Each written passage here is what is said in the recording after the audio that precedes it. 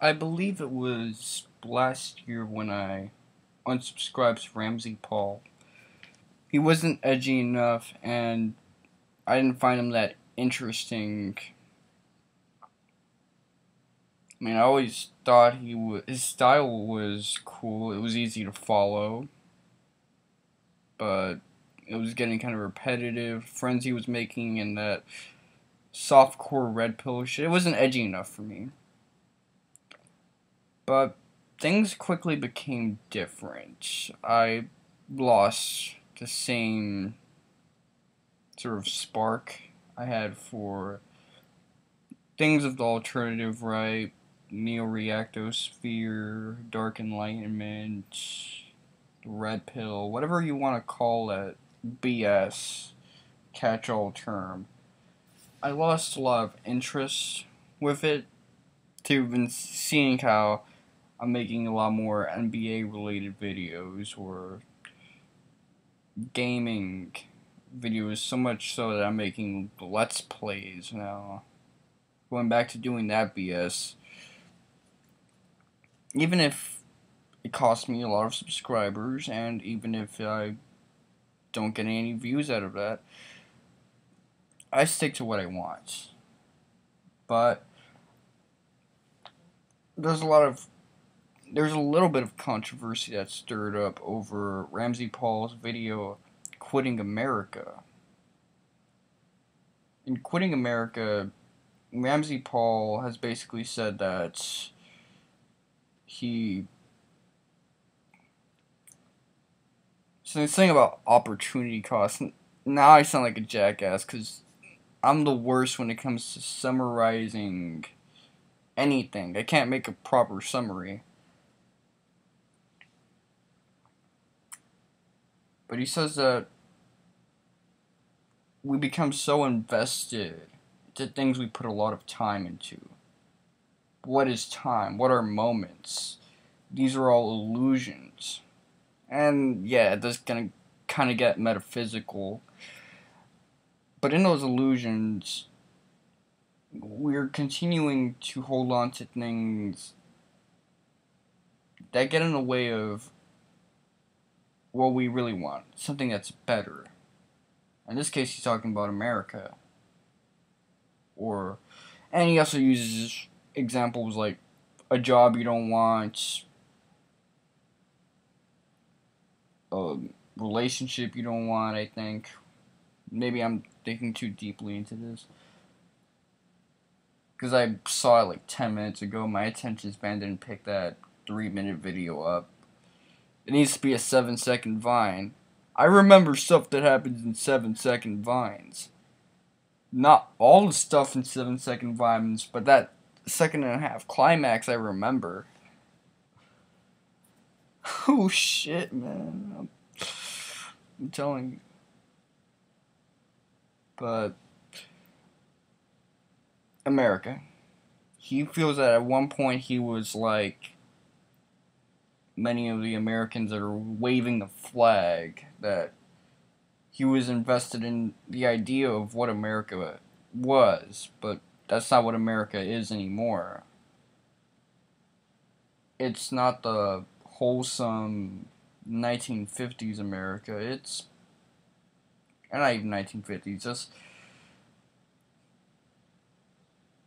the ballparks, hot dogs America, the wholesome family America. But now it's just sodomy. He says it's sodomy. Man sticking his dick inside another man.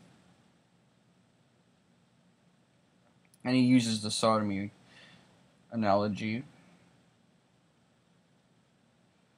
And that things aren't going to change because the demographics have changed and the trend is really difficult to reverse, especially since people and their ideas get in the way of changing the trends. Action is difficult. He talks about it in the sense that of each moment that's passing, no actions are being taken. Look, there's that moment, nothing happened. This moment, nothing happens. This moment, something happens. Oh, no, that's not the case. But when I saw this video, it basically summarized why I'm kind of done with red pilled videos for the most part, watching them the way I used to watch them religiously, practically. Because, and this is me looking at the past few videos from Ramsey Paul, he's really sort of broke bad. In the sense that there's a different tone to his videos now. There's like this somberness about the limitation of life and how everything's a passing moment and we're not seizing the day, which we should seize the day, but it doesn't happen. A lot of us are just letting it pass by, making excuses. Like that 1 year to live video, that caught my eye. And I noticed it caught other people's eyes too, because that has twice the number of views as the video I'm talking about now. But it summarizes everything that has me discontent with the alt-right. The fact that it can be repetitive, that there's a consistent theme, and with YouTube, consistency is what gets you subscribers. I don't make consistent videos. The only thing consistent about me is that I end every video with a suck my dick. I don't get the subs. His videos are consistent.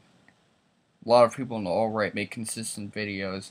But then they make that one video. They always make that one video where alt-right niggas catch their feelings.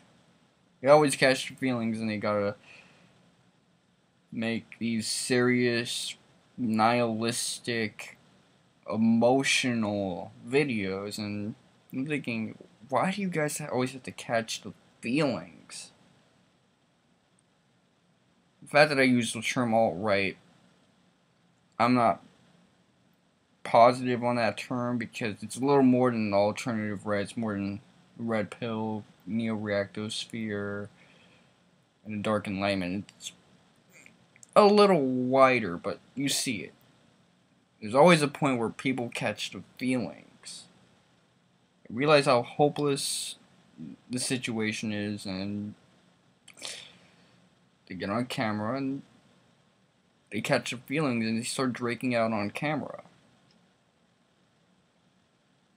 Oftentimes this confuses me because maybe a year or two ago they were on the left-wing side freaking out about the opposite things. Or maybe they were freaking out about the status, how the state's always going to exist and no one's going to listen to them. But now it's demographic changes and the fact that cultural traditionalism is being eroded and eradicated. Damn. They're getting emotional about that instead. So if you're not getting emotional about one thing, you're getting emotional about the other. You're always catching the feelings. The internet is a place where everyone's a tough guy, yet everyone has feels. What is up with that? It's always MFW, my feel when. And yet, all of us are apparently dating supermodels. And we all have an MMA background. Why is this? What is this paradox where all of us are bleeding heart, sensitive badasses when we have a camera in front of our faces? It makes no sense to me. And these are real human emotions. A lot of this is genuine. A lot of this is not genuine. A lot of this is just douchey. But it's kind of why I'm bored of it, because it's the same shit. And I hate being critical of things and then making a deep prejudicial statement like all of it is the same, because no, it's not. But honestly, it feels that way for me. It's kind of the vibe I get. But going on to the real question, since that's going to be the shortest thing about this video, should you quit America? I know in the past few weeks, people have become more and more gay for America. That America is this male and they want that male inside them. Because America is such a wonderful thing. Maybe in the past few months, shit, that lisp, like half a year ago, 2 years ago, it was okay to fantasize about the happening. I was making videos in January and December talking about how the United States would be restructured post-United States. What's going to happen to America? But now it's all about the status quo. And loving your country.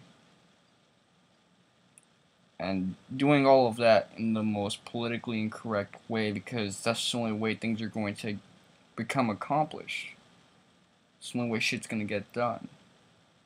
The whole secessionism perspective, that's all done with. So, should we quit America? I don't think so. Is it what it once was? No. But things are always changing.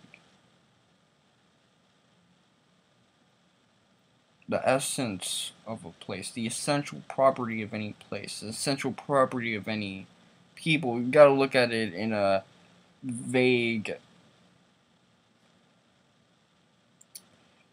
spiritual sense. Kind of like me. In 6 months' time, I become Jaleel White gradually. Like something happens in my mutation and I end up looking exactly like him, thinking exactly like him. My personality and my memories all become Jaleel White. Then my essence is essentially gone. But because that's not happening, because America isn't becoming Africa, it's sort of becoming deep third world places with pockets of white enclaves. I'm not really worried about all of that. There's no reason to quit America. But there's no reason to condemn those that want to quit it either. So I'm not condemning Ramsey Paul like I initially thought I would. He's not doing a fringe elements. He's just trying to look at things in a more realistic sense.